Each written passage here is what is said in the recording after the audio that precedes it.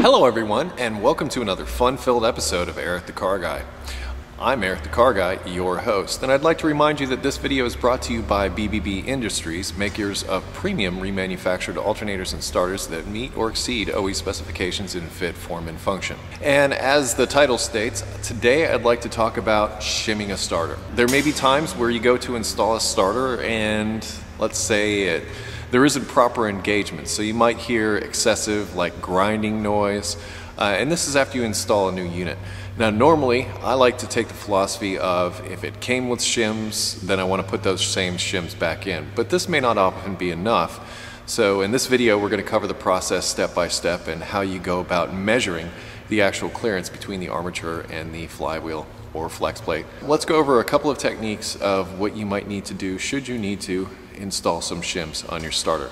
Behind me I have a 1999 Chevrolet Tahoe with a 5.7 liter engine. What I'd like to do first is head over to the bench and show you a little bit about what this process involves outside of the car. That way we've got a pretty good understanding of what we're dealing with before we get up underneath. So let's head over to the bench and see what we got. Here's a starter for a General Motors product. And you'll notice when you remove it from the packaging that it comes with a shim and an Allen wrench. Now this Allen wrench is of the size to measure the clearance that you need to measure. And just to give you a little bit better idea of what you might be dealing with should you find something like this. So if you see the shims, it's a dead giveaway that you may have to shim the starter. And also if you go to take the old unit off, there may be shims that come out of there. And once again, you can reinstall the old shims. However, that may not be enough. Okay, here's an old starter that I've already taken off of a vehicle. And here is a flex plate that I have. Now this flex plate does definitely not go with this starter, but I'm just using it to illustrate the process of where you would insert this Allen key in order to take your measurement. Okay, when you take your measurement, you want to take it in between the ring gear here on the flex plate or flywheel, and you want to check the clearance between it and the armature shaft. So when you slide this Allen key in, or 1/8 inch drill bit, you want to make sure that you have about that amount of clearance. You got that? You're good. If not, you're going to shim according to what you need. Now that we've got it supported on jack stands, let's go under and have a look. Here's our starter, and as you can see, it does have a removable plate to gain access to the fasteners for the torque converter.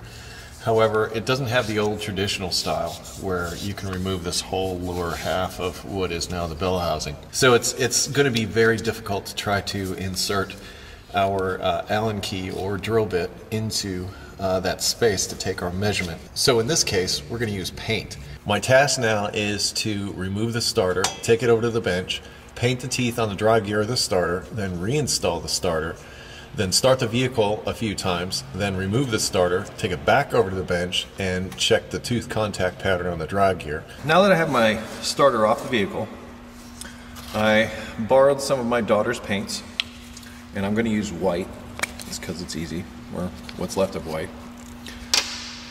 And just a regular paintbrush here. I have this little pick, just going to reach in. And you don't need to paint around the entire area.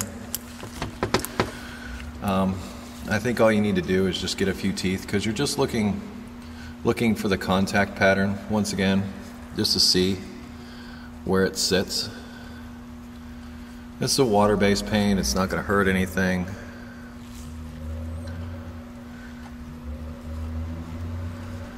Yeah, that should be enough there. Once again, we're just looking to see where the teeth will make contact. Here's a thought. Say if you're faced with the prospect of the possibility of having to shim a starter. You might want to paint this before you ever install it on the vehicle. That way, if there is an issue and you don't have access, like I don't on this engine, that you would already have the paint there, and you could just pull the starter off and look at the contact pattern and decide whether you need to add or remove shims to gain the correct clearance. And now let's reinstall it back on the vehicle. Okay, I have the starter reinstalled, and now I'm going to start the vehicle a couple of times just to try and basically mark that painted area so that I can see what the tooth contact pattern is.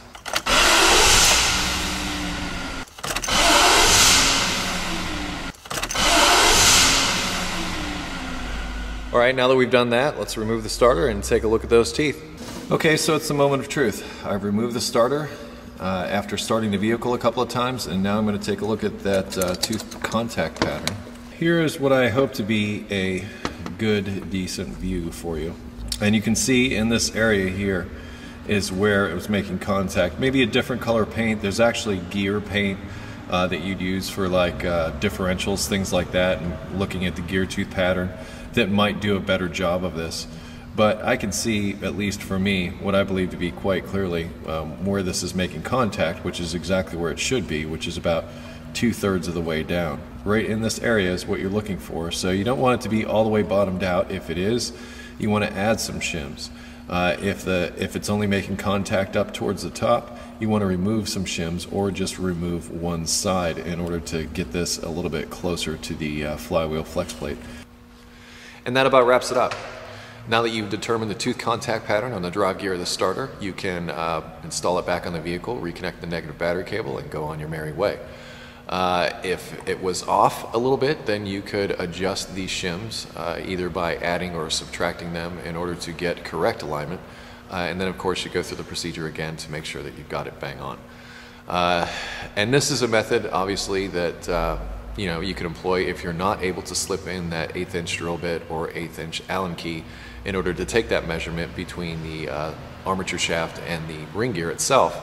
It's just another way of taking that measurement to make sure that your tooth contact pattern between the starter drive gear and the ring gear is good. If you don't go through this, well, you could damage the drive gear on the starter, or worse yet, you could damage the ring gear. There's a lot of problems that could happen if you don't go through this procedure. So it's one of those things where it's like a stitch in time saves 9. Go through the effort now, save yourself some damage, expense, and time in the future. And that about wraps it up. I'd like to remind you that this video is brought to you by BBB Industries, makers of premium remanufactured alternators and starters that meet or exceed OE specification in fit, form, and function. I am Eric the Car Guy, and you can always find me at EricTheCarGuy.com, or you can find me on Facebook and Twitter, and now on Google+. And that about wraps it up. So I'm going to close with be safe, have fun, and of course, stay dirty. Take care, everybody.